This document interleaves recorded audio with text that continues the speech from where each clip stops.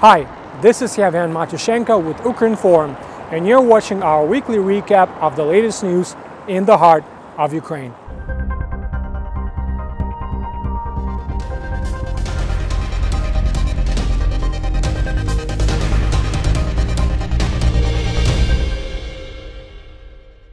Vladimir Putin used a non-explicit part of an old R-rated limerick in a comment referring to Ukraine's obligation to fulfill the Minsk agreements in a way Russia interprets them. The jingle brings up sexual assault connotations from the Sleeping Beauty tale. Putin said, quote, "Whether you like it or not, tough it out, my beautiful girl." What kind of rape diplomacy is that? Apparently unhappy with such an aggressive remark, Zelensky snapped at Putin when asked to comment on the issue. Ukraine sure is beautiful, but to say it's yours is just too much.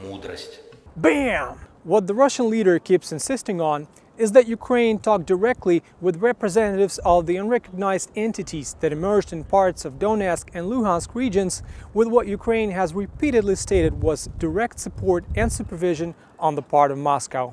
Meanwhile, one of Ukraine's major red lines is, we do not negotiate with Russian proxy forces.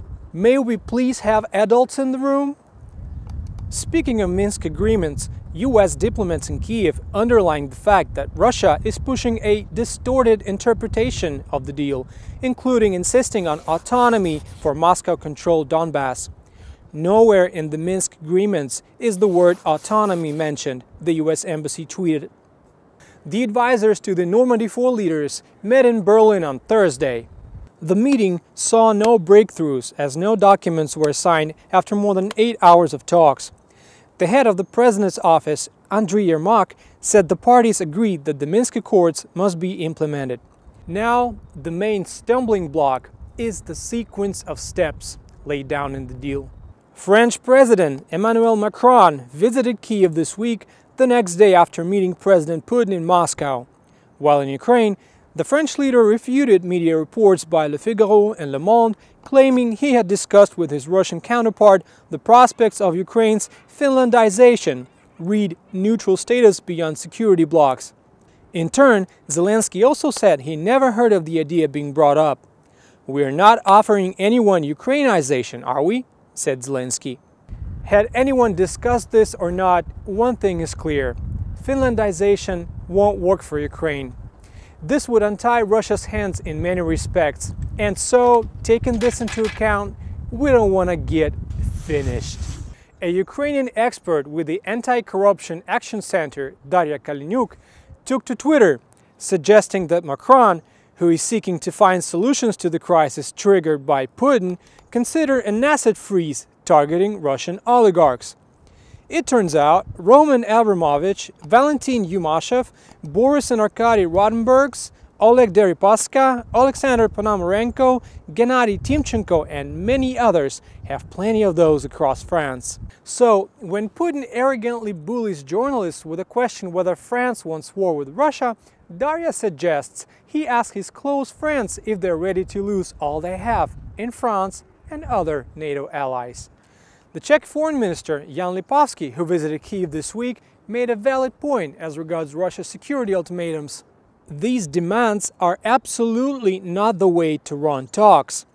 Speaking in Kyiv alongside his counterparts from Austria and Slovakia, the Czech top diplomat said the countries of the Slavkov Trilateral firmly stand with Ukraine in its confrontation with Russia. The security of Ukraine is security of the entire Europe, he said. Alexander Lukashenko, the man who refers to himself as Belarus president, this week went on a verbiage spree, apparently trying to flex muscles after reportedly being told in Moscow to postpone his ski vacation in Kazakhstan and remain in the country to observe the joint Russian-Belarusian military exercises. So, when reflecting on a possible war with Ukraine, Lukashenko claimed Ukraine wouldn't last 3 to 4 days.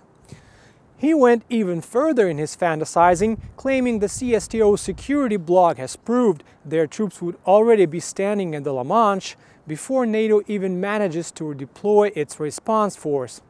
Well, what can I say? Everyone must remember from school years a typical arrogant kid who would bully his peers while having an older, buff-looking friend behind his back. That's exactly what this looks like. Chill out, Mr. Lukashenko. You're not in a position to tell anyone of your military resolve while your own country is being absorbed by your neighbor, while you're doing nothing just to stay in the top office. This won't last long, trust me. There can only be one Tsar in Russia, and he doesn't have mustache, as I recall. Does he? As Mr. Lukashenko threatened to sever fuel and energy supplies to Ukraine in case of a clash with Russia, and as Mr. Putin has no plans to stop using energy as a weapon, the United States and the European Union will work to strengthen Ukraine's energy resilience, says Joseph Borrell, High Representative of the European Union for Foreign Affairs and Security Policy. Together with the US, we oppose the use of energy supply as a weapon and geopolitical lever, Borrell said, referring to Russia's recent behavior on the gas market as the prices for European consumers have skyrocketed amid growing tensions with Russia and while certification of the Nord Stream 2 pipeline is still underway. Russia has declared large areas of the Sea of Azov and the Black Sea unsafe for navigation February 13th through 19th due to military exercises involving missile and artillery fire. Russia is virtually preventing freedom of navigation to Ukrainian ports. This is clearly a violation of the 1982 UN Convention on the Law of the Sea. As the crisis takes up much of everyone's airtime these days, certain news from Ukraine are just nice, you know. So, on a light note, Ukrainian movie director and former Kremlin prisoner Oleg Sentsov this week shared some exciting news. Netflix has acquired streaming rights to his latest feature film, Rhino.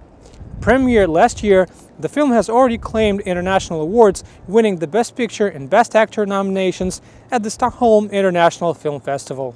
Also, a Danish-Swedish-Ukrainian documentary, A House Made of Splinters, by Danish director Simon Loreng Wilmont, was recognized at the Göteborg Film Festival.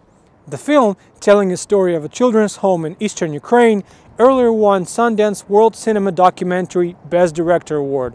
I hope many more Ukrainian film directors and actors will become real international stars and shine bright in the global movie industry. Speaking of stars, this week we mark the 116th anniversary of the internationally acclaimed aviation designer Oleg Antonov. It is his Kiev-based bureau that manufactured the world's largest cargo plane, Mriya, which is dream in Ukrainian. Meanwhile, our biggest dream here in Ukraine is that we don't get engulfed by a flow of worrying news from the front line and just across our border with Russia, and rather enjoy stories on new art projects, innovative technology, and economic breakthroughs. Stay tuned! We will get back to you at the end of next week with a recap of the latest news. This is Ukrinform in the heart of Ukraine.